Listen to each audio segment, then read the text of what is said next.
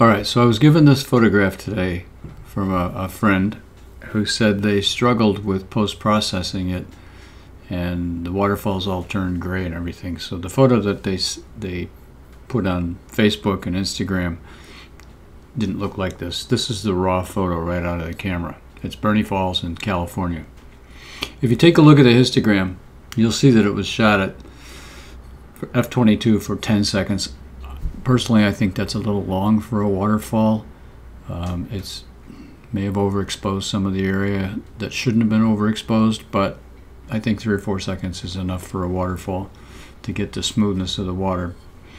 Aside from that, if you look at the histogram, you'll see that there's a lot of area over here that's blown out, and that's right in the falls area. These falls and this falls, and also the rocks in this area over in here is all really overexposed. This area, on the other hand, while it's not totally underexposed, is significantly underexposed. So you have an imbalance in this photograph.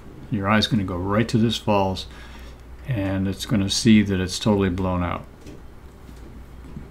And I'm going to highlight these areas that are blown out to show you what Lightroom can do. Now, in just a few short strokes with a brush and a couple of adjustments, I'm going to make this photograph a lot more balanced and a lot more appealing. So the first thing I think we should do is come up here to the profiles, and let's try Adobe Vivid, and you can see that absolutely nothing happened. So let's try now see, you take Adobe Landscape, and that cuts out about 30% of that area that's overblown, but you still look up here, you still have a tremendous amount of overexposed, and that information is lost. It can't come back. We're just going to try to make it look better. Next step, hit the auto button. That's taken care of most of that, and it's still it's not great, but it's not all muddy gray looking. It's just on the verge of it a little bit. That's because the whites have been drawn back considerably in the highlights. I wouldn't do anything else right now to these falls. I'm just going to leave them alone for a little while. And I want to come down here and show you something in the adjustment panel here. The chromatic aberrations checked. The enable profile correction, I knew that it was a Fuji. What happens when you use enable profile correction, the first thing that happens, it tends to overexpose the photograph a little bit. So I would do that in the first couple of steps before you do any adjustments to sliders, because it is going to, if you wait till the end, this is going to overexpose. You'll go back up and have to repeat some things. I'm not going to sharpen it yet. I'm just going to go up to the basic panel and do some adjustments. We've already done the auto, so the basic adjustments have been done. Get a brush. I'm going to clear the brush by double clicking on the effects. That clears all the brushes to 0. I'm going to put the density up to about 75%. Drop the exposure a little bit, maybe a stop. Drop the highlights about a stop. And when you drop the highlights and the exposure, you should probably just pump up the clarity a little bit, because it gets a little bit fuzzy when you drop that. I'm going to take a brush, a good sized brush, and I'm going to attack some of the areas that need to be darkened a little bit. So I'll come up here, and I'm going to darken this area over here. I've kept that density right where I want it. I'm going to hit the left bracket key and lower the size of the brush. Get some of this greenery in here. Come down here a little bit. Maybe knock that up a little bit. That looks okay down there. I'm going to leave that alone. Bump this up. Come over here. Get these rocks over here. And now this is totally overexposed, and because it's overexposed, it's out of focus, but I want to darken that so that you really don't notice it that much. it still looks a little bit muddy, but there's not much you can do with that.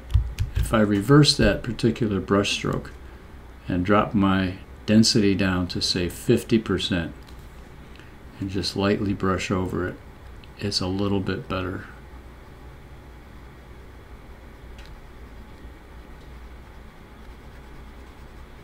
It's not going to stand out too much. Okay, so that's how that looks, and I think we've got some of the areas that really needed to be darkened, about as dark as we want to get them.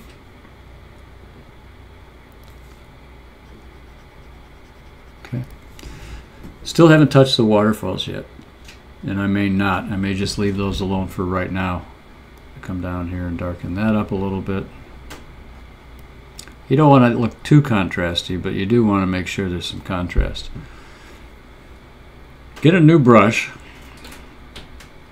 clear the effects, and push the shadows up quite a bit. And when you do push the shadows up, you want to push up the clarity somewhat, and maybe a little bit of contrast. And I'm going to bump the exposure, maybe a full stop, and put the density of this brush up somewhere around 80. Get a large brush and come in here and bring out some of this shadow area. Now you'll notice it's overexposing a bit, but we can fix that. I'm going to drop the density down and capture the foreground a little bit here, just a little bit. I'm going to drop it even down farther to maybe 23%. Brighten up some of this greenery up here. Draw the eye towards the falls. Might want to take the shadows and attack those little pockets right there. Maybe the exposure will do that. Yeah. Just pop out those hot spots.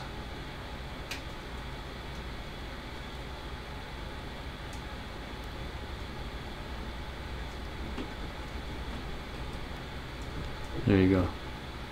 There. Those aren't so bad. Now you have a balance between the falls on the right and the scene on the right and a scene on the left. A much better balance than we had before.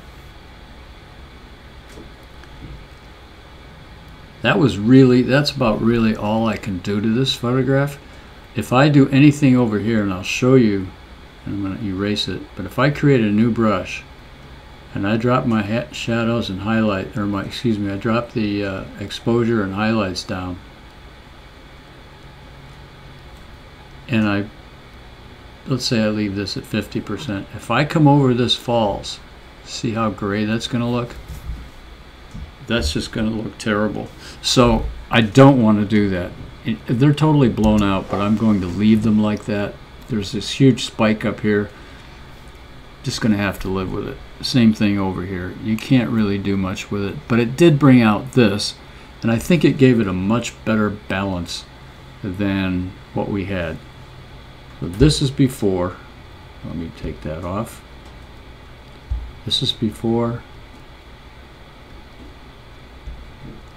Let me try to get rid of that.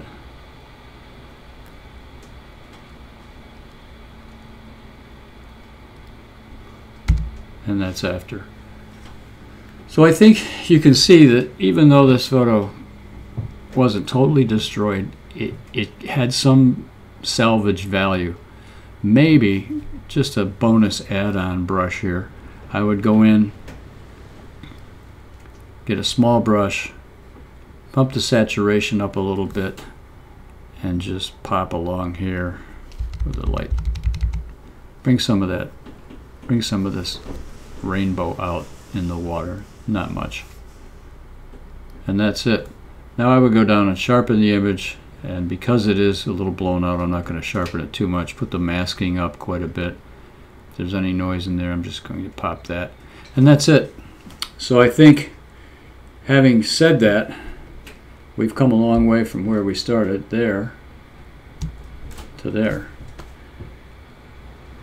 So I hope you enjoyed this video, And remember, it's just 3 or 4 brush strokes. I didn't change any brushes. I just lowered the density of the same brush and went through the whole thing. I used 2 brushes, one to lighten this side, one to darken this side, and I think it gives it a lot more balance.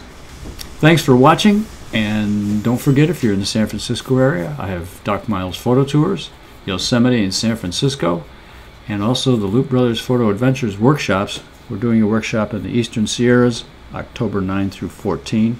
That's one of our premier workshops, and one in Bryce Canyon and Grand Staircase Escalante the first part of November. So check out our website, www.docmiles.com and www.loopbrothers.com, and thanks for watching.